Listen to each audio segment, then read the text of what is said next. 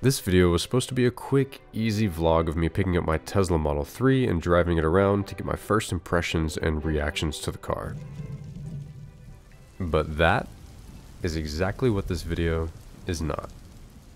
A couple of weeks ago, I purchased my first Tesla. The details of the car were as follows. It was a black 2019 Model 3 with 32,000 miles on the odometer. It was a long-range, rear-wheel drive model, but most importantly, it had full self-driving. After completing my order, paying for shipping, down payment, insurance coverage, and financing all through the Tesla app, and after a couple of delays with the DMV getting the temporary tags for my car, the day finally came for me to pick up my Tesla on January 21st. After checking in with the front desk at the Tesla store, I was shown to my new vehicle out in the parking lot, and I was told go ahead and walk around it, inspect it, let us know if there's anything that you see that's of concern, and whenever you're ready, you can open up the app and accept delivery of the car. If you don't know, whenever you buy a Tesla, you do all the steps, they get the car to the Tesla store, and whenever you get there, inspect it, and you're satisfied with it, you open up the app, and when you hit accept delivery, your phone then becomes a key to the car, and the car officially becomes yours.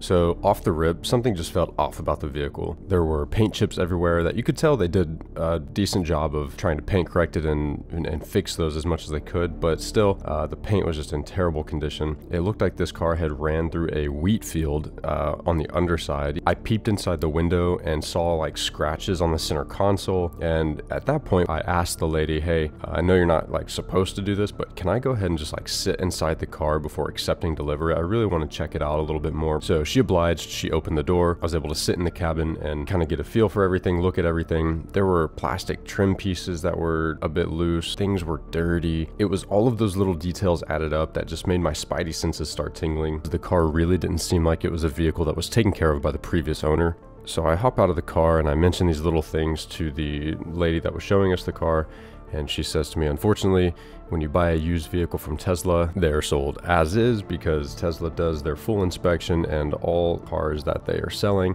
definitely meet their like minimum, their basic standard, whatever it is. That's kind of the answer I was expecting. All in all, I was about to reluctantly accept the vehicle until we did our final pass. We looked down, we noticed that the paint on the front right bumper was different than the paint on the front right quarter panel. And not only that, but panel gap where the quarter panel meets the bumper, it was overlapping, and there was like a little bit of a scratch. So you could tell that the bumper was almost like shoved up into the quarter panel. Okay, so the spidey senses that were tingling, they were now full on alarm bells. So at this point, I tell the lady that's helping us, hey look, I need to see if I can speak to somebody about this. She had an operations advisor come out and speak with me. So now I'm going to play some of the audio from that conversation I had with the operations advisor, but I cut out the video just to protect her privacy. Was trying to explain to me real quick, but basically you were saying that there were just like a couple things with the car that you were hesitant about? So basically online, you know, I just said, you know, no accident damage, no history like that. But in inspecting the car, the front right bumper, you can tell it's been damaged and repaired. It's got different paint on it. The panel gap is like shoved up into the front quarter panel. Yeah, because on the front left, it looks fine. Everything lines up. The paint matches. But on the front right, it's a different paint in just one section of it. You can see right here, this is the regular paint, and then this, and then the quarter panel right here is shoved up over the bumper. And yeah, no, definitely I understand. Yeah, it's a slightly different texture as well. It feels like a really weird PPF.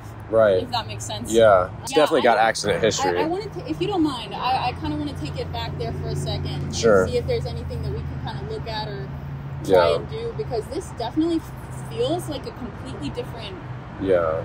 We get to the car, I point to the problem area on the front right bumper, and thank God she actually immediately agreed with me that something was very suspicious about this vehicle. She pulled the vehicle into the service area, she had them inspect it, lift it up on the stand, take photos. After about 30 minutes, she came back, showed me the photos of the bumper in the new light of the service area, and she told me that unanimously, everyone in the service department agreed that this car should not have met their standards, it should not have passed inspection.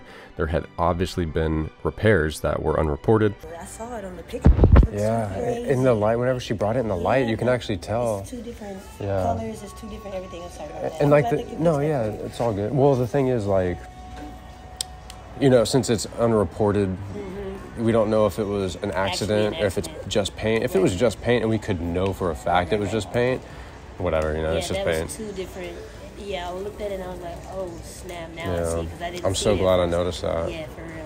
Which, like, hey, I really appreciate your help. Yeah. And like, I'm never one to like cause a fuss or anything, but yeah, you're so I felt chill. so bad. No, you're so chill. I even told her, I was like, he's super nice. Like, he Yeah. just has these questions about the used cars. I appreciate it. Yeah, Yeah. no problem, no problem. So at this point, the operations advisor comes out from the service department and presents to me two options. The first solution was to completely replace the bumper. They had a new black bumper in stock that would match the vehicle, and they could throw it on and send me on my way. I respectfully declined for two reasons. Sorry, I was running around. No, all good. But I confirmed with service and with the used team, we can replace it.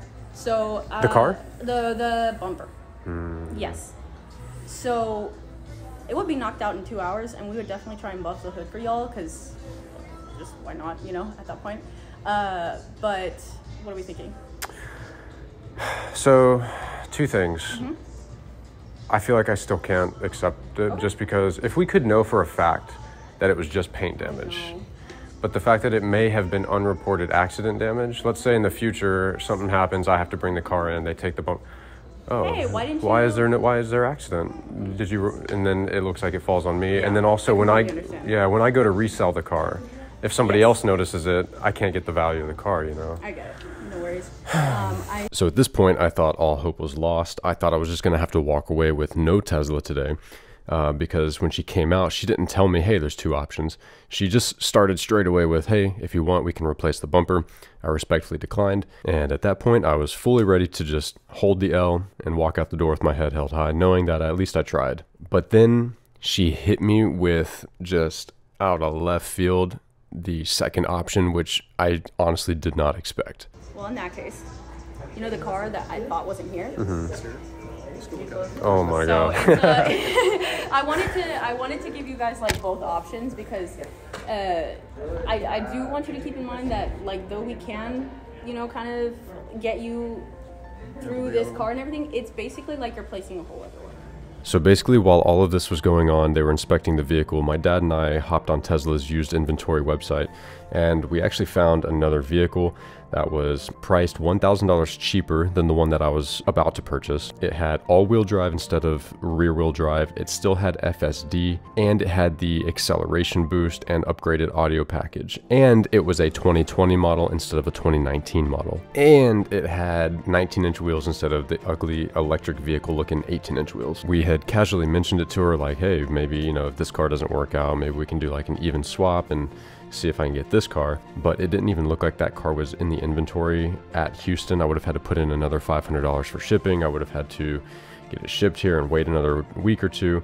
But when she came out, she was like, hey, actually, that car is sitting in our lot. You want to just like go look at it from the outside? I can't have you test drive it. I can't have you get in it. I can't have you touch it because it's not yours, and we're not a dealership, so we can't do all the dealership things. But you know, it is here if you are interested in just like taking a little peek at it. I mean, yeah, I'll take that car rather than this one that might have accident damage. So basically, we might be able to swap the cars since I'm doing the financing through Tesla, and I've already made my down payment. She's going to see if we can just do a quick swap. This other car is already, you know, here. So I'm going to talk to my manager and see if there's any way that we can at least even swap it?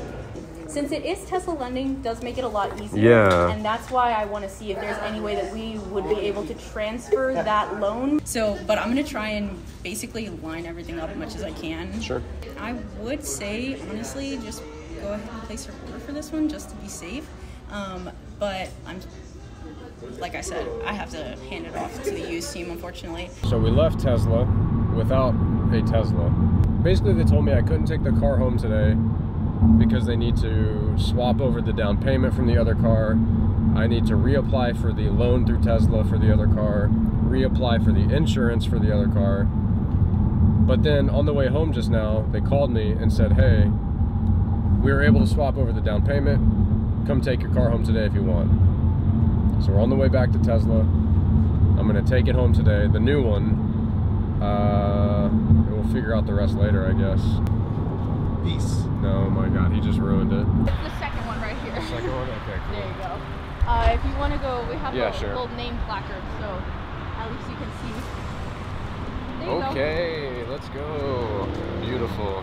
go. Kind of glad the other one ended up being a little bit, you know, Yeah. because I feel like you got a pretty good deal out of this. I definitely did, and I didn't expect that. I wasn't trying to like fish for that. Or No, anything, no, I like, know, wow, I but just I'm really- telling you, it's always the customers that like they're like, no, but it's okay, and it's like, Yeah. okay, I promise I'm gonna try even harder to make sure that we can assure that everything is, Yeah. you know, there Yeah, you go. that's amazing. Definitely not what I expected, but I really thank you so much for helping. No, of course, I'm glad it was able to work out.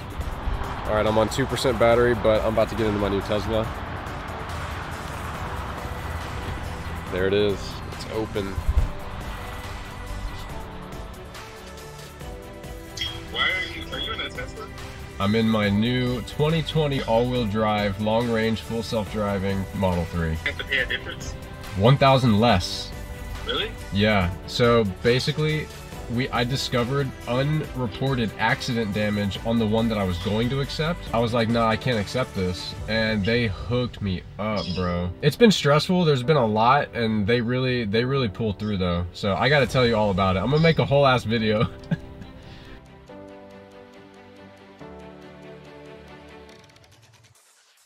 Hey guys, if you've made it this far in the video, well, this is the end actually, so I just want to say thank you for watching, and I hope that it was at least a captivating or enjoyable video. But most importantly, I really actually just want to thank the entire team at the Houston Cypress Tesla location.